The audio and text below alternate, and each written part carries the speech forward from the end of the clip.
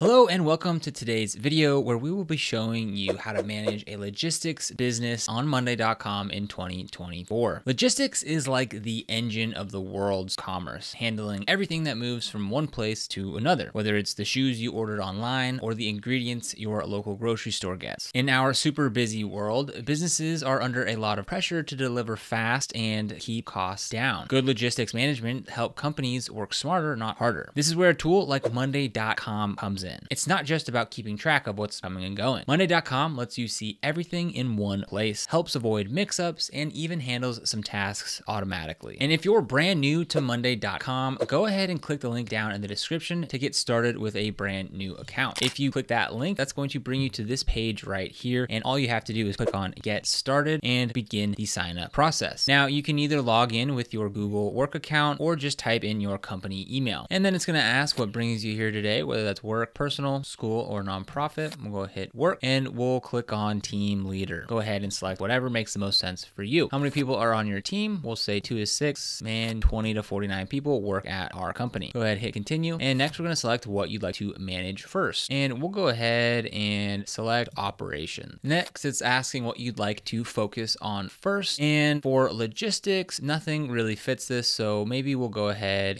or maybe we'll select operations processes. Okay, so now that we have a brand new account, let's go ahead and create some different spaces in Monday.com that would be useful for a logistics business. So if you're unfamiliar with how to navigate Monday.com, there's this little home section up here where you can see all your recently visited boards, and there's this update feed or inbox, as well as your different workspaces. We're going to rename this workspace to logistics, just so we can kind of keep everything straight. And if we press these 3 dots, we can go ahead and change the icon. Let's go ahead and change it to this nice orange color here. Now, within Monday.com, everything sort of happens on these boards. That's where all the data is. To customize this to fit a logistics business, let's go ahead and just delete this board, and we're just going to start completely fresh. So to create a new board, we're going to go ahead and hit this blue plus sign here and click on board. And we're going to call this inventory management board. And here we can select the privacy level that we want, as well as select what it is that we're going to be managing on this board. We can choose from items, budgets, employees, campaigns, leads, projects, creatives, clients, tasks, and custom. We'll go ahead and just keep it on items. Now, the purpose of this board is to keep real-time track of inventory levels, different reorder points, and manage stock across multiple warehouse locations. So in order to make this work, we're going to need to customize this to our liking. So to start, we're going to just keep one board. So if you're brand new to Monday.com, here we are. This is a board, and within the boards are different groups, which we have here. We have a blue group and a purple group. For now, we're just going to use one. So I'm going to go ahead and delete this second group. So let's go ahead and, like I said, let's just start completely from scratch. So we're going to go ahead and delete all of these columns. So the first column that we're going to create is an item ID. So this is going to be unique identifiers for inventory items. We'll go ahead and press this plus item. And if we look here, we can either search, or if we press on the more columns, let's go ahead and come on down to item ID and add to board. Now this is going to generate a unique item ID for this inventory. Go ahead and create a quantity in stock or current stock levels. So we'll go ahead into numbers and we'll just type in quantity in stock. Next, we're going to create a reorder level column. So this is for the minimum stock level before a reorder gets triggered. So let's go ahead and create numbers account, and we'll call this reorder level. Let's go ahead and just select text for now. We'll just call this supplier. Next, we'll go ahead and create a column for lead time, or the expected time from order to delivery from the supplier. And for this, we're going to go ahead and use a timeline. So for here, what you can do, you can go ahead and set the dates here. So this would be from the date that you order for the first date. And as you can see, the calendar will expand, and then you could select the date that you expect it to arrive. Next, let's go ahead and create a status column to indicate if the item is in stock, low stock, or out of stock. So let's go ahead and hit status, and we're going to want to edit these labels. So for green, we'll go ahead and put in stock. For orange, we'll go ahead and put low stock, and the red, we'll go ahead and put out of stock. And lastly, for this board, let's go ahead and create a last ordered. So this will be the date when the item was last ordered. So we'll go ahead and select date and rename this to last ordered. So now we have a super simple inventory management board. And if we wanted to create a separate group here for maybe a different type of item, we could go ahead and hit new group, and this could be for maybe product 1 1, and this could be for product 2, just as a way to differentiate your different products. And this is good so far for our inventory management board. Next, we're gonna go ahead and create a new board for an order fulfillment board. So let's come in here to board, click on new board, and we'll title this order fulfillment. Okay, same thing here. We'll go ahead and delete this group, and we'll go ahead and delete these different columns here and just start completely from scratch. All right, so the purpose of this board is to manage the processing of orders from receipt to delivery. We're gonna go ahead and create our first column, and that's gonna be an order ID. Next, let's go ahead and create a customer's detail, and this will just be information about the customer, such as name, contact, and address. Let's go ahead and create customer. We'll just type in text, and we'll name this customer details for now. We want to collect information such as name, contact, and address. So real quick, what we're gonna do, we're gonna come back to this board in a second, but we're gonna create a new board, and from here, we're gonna call this customers and hit create board. And from here, we're going to input their name. So that'll be the client, and we'll have the contact and address. So we'll go ahead, we'll delete all of these columns so we can start fresh. Type in phone number. We'll also type in email, and we'll also type in text column here and title that address. Now, if we go back to the order fulfillment, what we can do is we're gonna go ahead and just create a new column for the customer details. And what we're gonna look for here is we're going to look for the mirror. So we're gonna go ahead and add that to board, and we're gonna create a new connection. That's gonna create another column, which is the connected boards. So we're gonna go ahead and select boards, and we want customers. Go ahead and connect boards, and we want this to mirror. So this will be, call this customer phone. So let's go back over to the customer, call this John Doe. Now that we have some information in there, we can go ahead and select customer that we want to choose, and that is John Doe. And now we can see that his phone number is mirroring over from that customer board. Next on our columns here, we'll go ahead and just look for a number, and we're gonna go ahead and title this items ordered. Next, we're gonna go ahead and look for a priority or our priority level for each order, and we'll go ahead and create a status column. Next, we'll go ahead and create another column here, and this will be a people column. So this way we can assign staff member who's responsible for this order. And lastly, we'll go ahead and create another date column here for the estimated delivery date. Okay, next board we're going to create is a transportation and route planning board. So let's go ahead and get that titled. And just like we have been doing previously, let's go ahead and delete all these columns and start completely fresh. And we're gonna create some different columns here. And the purpose of this board is to plan and monitor the routes for delivery goods. So let's go ahead and create a route ID. So we're gonna look for that ID field again. Let's go ahead and select a drop down. We're gonna call this vehicle. So now we can choose from different vehicles here, depending on which vehicle it is doing this route. Next, we'll go ahead and select a driver. So let's go ahead and select people, and we'll rename this to driver. The next column, we need a departure time and estimated arrival time. So for this, we'll go ahead and select a timeline. Again, with this feature, you can go ahead and click on it. And let's say we think that the departure time will be next Thursday and the arrival time will be the following Friday. You can go ahead and just select it like that. And that way we get a nice little visual timeline. And then if you hover over that timeline, it'll say how many days that timeline. And next, let's go ahead and select a status here. So this is for the current status of the transportation. And we'll go ahead and rename these. We'll have one that's on schedule. We'll have one that's done, and we'll have one that is delayed. And over here, we'll have text column, and we'll rename this issues. So for any issues that come up, we can go ahead and just keep that right there as a little note, and that'll just be top of mind. All right, next up, we're gonna create a board for our supplier relationship management board. So go ahead, come in here, click a new board, supplier relationship management. We'll go ahead and put suppliers. And the purpose of this board is to manage any interaction, transactions that we have with suppliers. Let's go ahead and start from scratch and delete these columns. For this first column, that'll be our supplier name. Then we'll go ahead and add in some contact information. So let's go ahead and add in a phone number, email, as well as a text box for address. We can go ahead and add in a date column here for a contract expiry. Also, let's create a performance rating here. So this will just be ratings based on delivery times, quality, and any responses to issues. For this, we'll go ahead and choose a status, and we'll change this to performance rating. We'll come in here and edit these to great, good, and fair. And I think that's good for now. Lastly, let's go ahead and create a customer service and issue resolution board. And the purpose of this board is to manage customer queries and issues efficiently. So we'll go ahead and click on board and call this customer service. We'll go ahead and create board. Okay, just like we have in previous examples, let's go ahead and start from scratch, and we will delete all of these columns. For this, we're gonna go ahead and add a ticket ID ID. Go ahead and look for that ID. This is just to give it a unique identifier for each issue or query. We'll go ahead and put in text, and we're going to rename this to customer name. Go ahead and select a long text, and for this we're going to put in issue description. We'll go ahead and select priority level as well, and we'll go ahead and create a status here for the resolution status. We'll go ahead and create a people column here for whoever this is assigned to handle this query. Something that different that we're going to do with this particular board is we're going to create a form. Now this form we're going to be able to share with our customers so that they can fill it out, and all of their queries will then be put into this board here. So let's go ahead and we're just going to delete all of the items within here to start. So we start in fresh, and then we're going to press this little plus sign up here and click form to create a new form. Let's go ahead and create first form. Now from here we want to make sure that we're showing the correct fields, right? So we don't want to show everything. So let's go ahead and we can just hide the name. We just want to see the customer name. So after clicking that eyeball, we see that this question is hidden on the form. We want them to fill out the issue description. Now we don't want them to click on the priority. That is something that we will determine once it comes in. Resolution status, same thing. We don't want that to be seen by the customer, and same thing from the assigned to. We don't want them to see that. If we come here to customize, let's go ahead and select the group. Before we do that, let's come back to the main table and let's call this group inbound requests. We'll call this request in progress, and we'll call this finalized request. And we'll go ahead and change these colors. So I like that green for the finalized. We'll change this to maybe a yellow, and inbound we'll turn these to red. And now going back to this form, what we want to do is when people fill out that form, it goes into this inbound request. And then that way we can move things down to the request in progress once we start work. So coming back to the form here, we want to click on edit form to get back to this editing page here. And here you can change the welcome screen, the submission view, thank you screen, that sort of stuff. But what we're looking for is this monday.com settings. So if we come down here to the group for answers, we want to select inbound requests. Lastly, what we want to do as well is come to this form restrictions, and where it says require submitters to log in, we want to turn that off so that we can share this with anyone. Here it's just super basic. We have the customer name and the issue description, but for this example, that's fine. So let's go ahead and hit publish, copy link, and we'll open that in a new window. And here we'll go ahead and we'll call this John Doe issue description. We'll go ahead and hit submit. Now, if we come back here, we exit out of the form editor and come back to this main table view. As we can see, we just got this incoming from answer, John Doe, issue description. I have never received my shipment. Please advise the status. Now that we have this request, we can go ahead and select priority. We'll go ahead and put this critical, resolution status, and we'll go ahead and assign this to whoever it is. And then from here, we can go ahead and move this to request in progress. But that's a little bit of manual work. So let's go ahead and create a quick automation to whenever the status is changed to working on it, we'll go ahead and move that into request in progress. So to create an automation, select automate. And from here, we're going to go ahead and hit add custom automation. When resolution status changes to working on it, then we want to move item to group, and we want that to be the request in progress. Now, I also want the same thing to happen for when the status moves to done or completed, it moves down to that bottom group. So let's go ahead and hit the three little dots here. We'll go ahead and hit duplicate automation, and we'll just change this from working on it to done and move item to finalized request. Create automation. And now to see that in action, let's go ahead and just change this status back to stuck, and we'll change it to working on it. And as we can see, the automation worked and it moved it down into that group. After we're done working on it and it's finished, we change the status to done, and we'll see it jump down here into the finalized request group. Now that's just a very basic automation. There's tons that you can do here, especially within the other boards that we've created, but hopefully you're starting to see how you can start to run a logistics business on monday.com. Okay, we've created some different boards here to start running our logistics business on monday.com. Now, if we wanted to create a dashboard to sort of bring all of this data together, what we would do is we'd come up here and hit this blue plus sign and click on the dashboard. Now from here, we'll just call this dashboard and create dashboard. From here, it's going to ask